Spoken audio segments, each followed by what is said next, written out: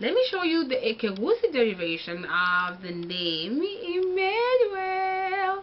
Okay, now, but we'll talk about the Hebrew version first. But I'll tell you guys, the name Emmanuel in my language is pronounced like I say, we don't have any L, so it will be Emanueri. That's how I've had them pronounce it. They say Emanueri.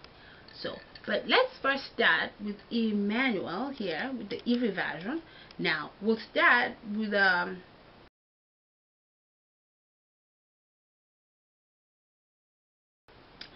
first syllable, im.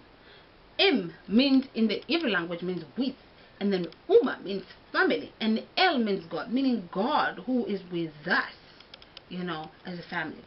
That's what the name Emmanuel means. Now, Emanueri in my language comes from the word, I believe,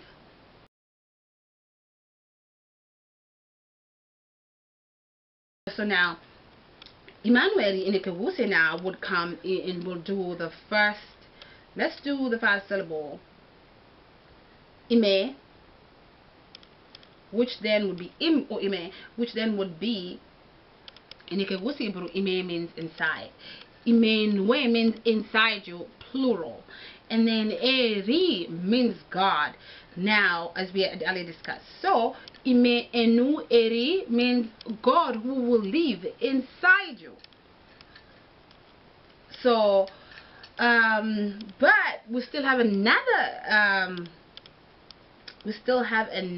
agglutination here. Now, look at the name Emmanuel. Emmanuel.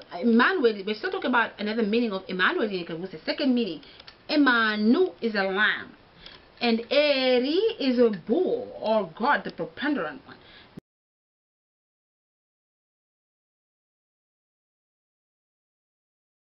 Now, Emanueri, which makes Emanueri, as they call it, Lamb of God. So then that means the combination of Emmanuel in the GUSII would mean then mighty Lamb of God who lives inside us.